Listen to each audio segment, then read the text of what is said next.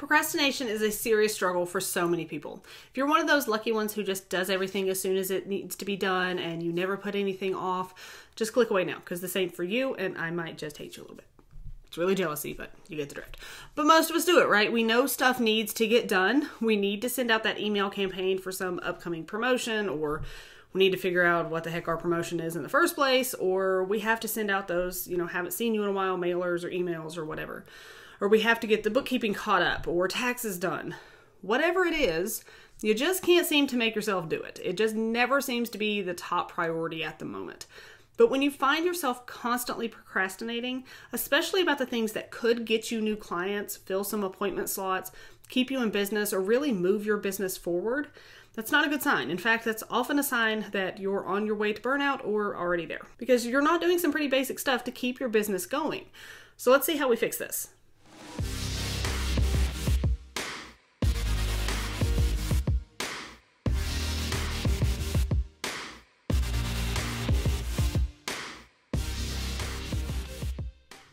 Hey y'all, Savannah Bell here with My Massage World.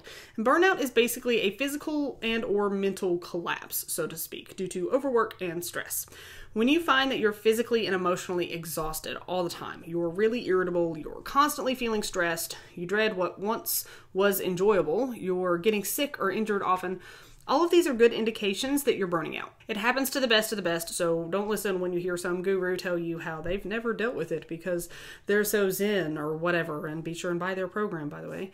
I call BS. I don't care how much you love your job, how much you enjoy your day-to-day tasks, it is in our human nature to get burned out. We get tired of doing the same thing over and over again. We need a change, or we just need a break from it all. So we procrastinate and we put things off. The not so important things, and sometimes the really, really important things. It's kind of like our way of controlling a situation or just not facing something that we see as stressful. But here's the thing, you're already stressed about it. So let's say, for example, that it's getting your bookkeeping or your taxes done.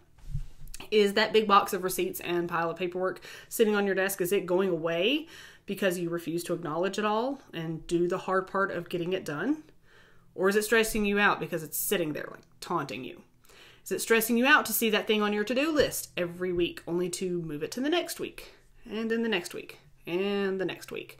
Which is more stressful, facing it head on and getting it out of the way in a single day or a week or whatever, so you can just be done with it and no longer have that hanging over your head?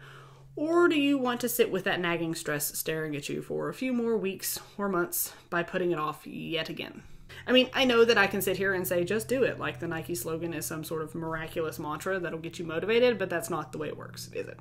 You have to come up with a way to create your own motivation around this, whether that's internal or build it up in your mind that you got this and you're, tackling this or that project no matter what, or it's an external motivator, like a weekend away to celebrate that you finally took care of XYZ project. You've got to find what works for you. But before you figure out what's going to work for you, there's an important subject that needs to be covered. And that is the things that can come disguised as procrastination. Because sometimes it's more than just flat out procrastinating. It's really perfectionism, or a need for organizing, or planning, or an arbitrary list of priorities, or a fear of failure, and all kinds of other feelings and emotions surrounding this. I'm not procrastinating, I'm just not going to worry about bookkeeping until I have the perfect system in place. Perfectionism. I'm not procrastinating, I'm just waiting to have things set up a certain way. The need for organization. I'm not procrastinating, I'm just going to put my website design on the back burner until I have every detail mapped out. Planning. I'm not procrastinating, there's just more important things to take care of, even though this is really, really, really important. Priorities.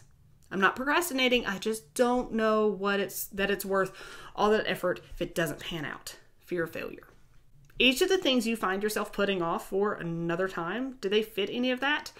It's a sneaky disguise, but they really do go hand in hand. And simply saying do it isn't enough. You need to find the reason behind it. Are you procrastinating because of perfectionism, a need for organization, planning, priorities, or fear of failure? Figure out the root cause, the real reason that you're procrastinating. Then, and only then, will you be able to fight the battle against it and stop burnout in its tracks. So what have you been procrastinating? What's the real reason behind that procrastination? And most importantly, what are you going to do about it? And if you need to work on your mindset around your business, I highly recommend my class on developing the mindset of a successful business owner. This isn't the overdone mindset work in the sense of positive mantras and manifesting and look at how great you are type stuff. I mean, if that helps you, that's great. Go find that, but that is not what I teach. It's not what that class is.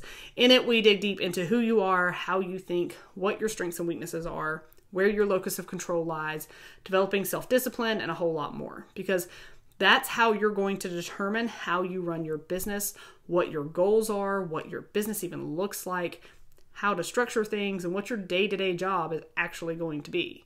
So check that out. I've got it linked below. And if you need any other help learning about organizing and marketing your business, then go check out my website over at mymassageworld.com. Follow me on all your favorite social media platforms and join the My Massage World Facebook group where I'm available for more individual help and I post all kinds of business tips. Thanks for watching. See you next time.